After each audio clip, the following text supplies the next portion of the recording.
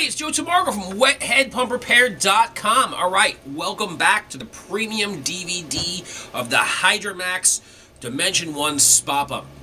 If you've bought the premium D, we thank you, and you're probably not even hearing this message, but if you're watching this video on YouTube, then you probably are getting a free snippet or a clip. This is part 3 of the Hydramax pump. In part 1, we showed you how to take apart the wet end. Part 2, we showed you how to remove the impeller, which is part of the wet end.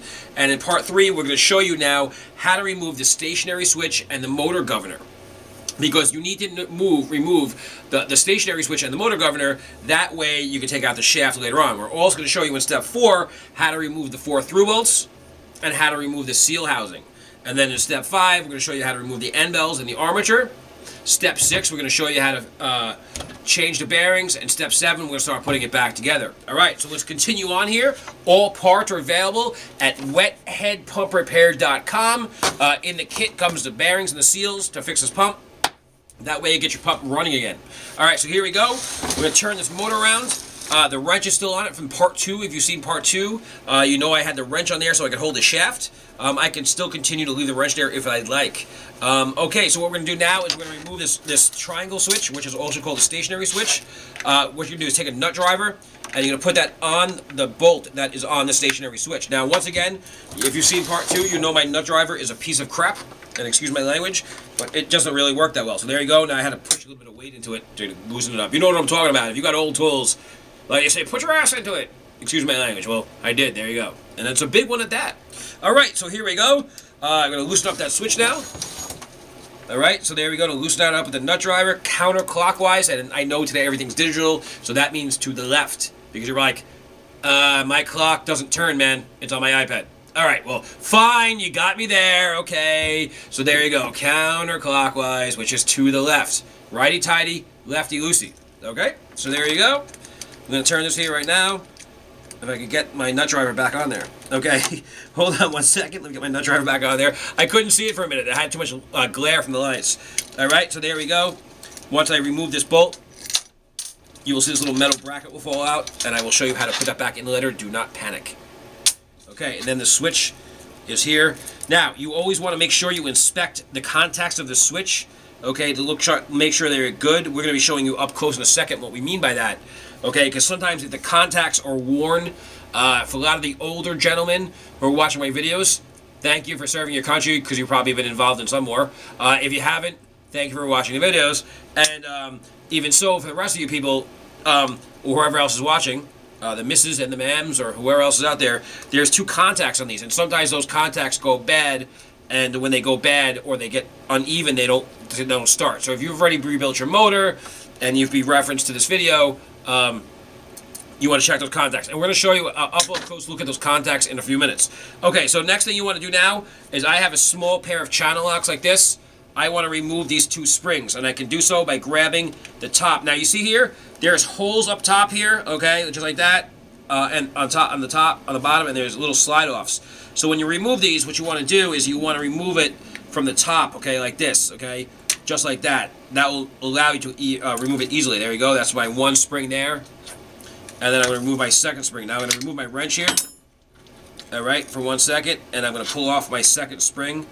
Just like this. I'm going to grab it. I'm going to hold my shaft on this side. And I'm going to remove my 2nd spring here, okay? Now once I remove my 2nd spring, I'm going to start taking apart the motor governor, okay? Here we go. Take that spring out. There you go. You can see that spring is out now. Alright, so now you have the governor, okay? Here's the governor arm, the flap. So, what a lot of guys like to do, or I like to do, you can just bend this piece a little bit, just a tiny bit, and then this piece will come out.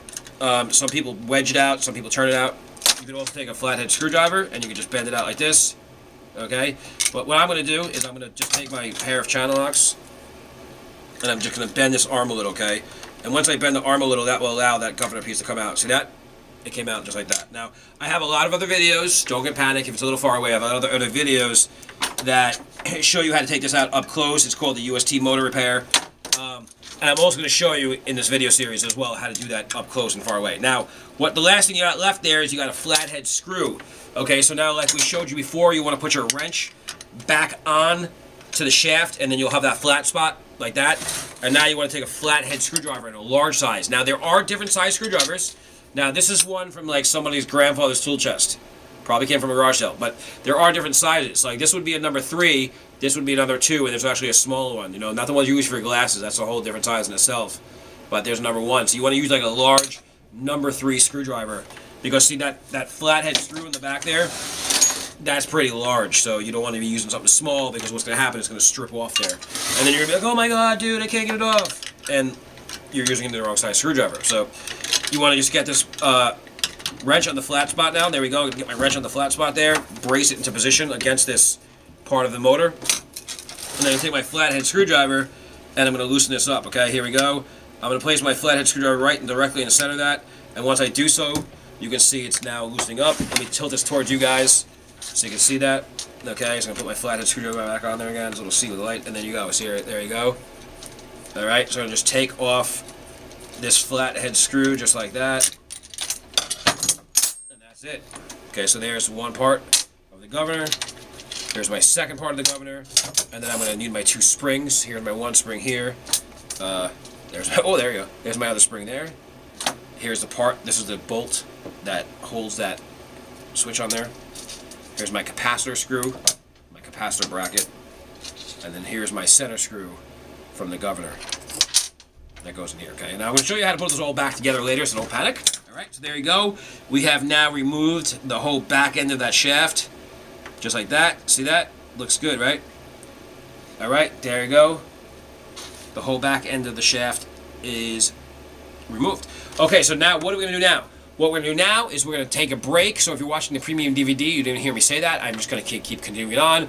If we're on YouTube, thanks for watching. Remember, all parts are available at wetheadpumprepair.com. This concludes part 3 for the YouTube section.